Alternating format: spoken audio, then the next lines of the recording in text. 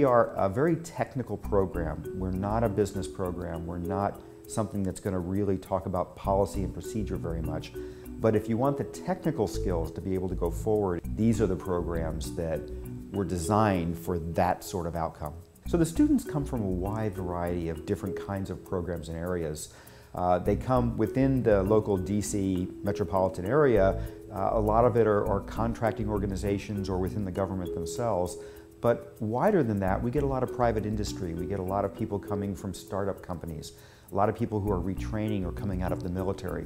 So the students are very, very diverse in terms of their backgrounds and where they come from. So the main advantage that an online course is going to have over a traditional face-to-face course from the student's point of view is always going to be convenience.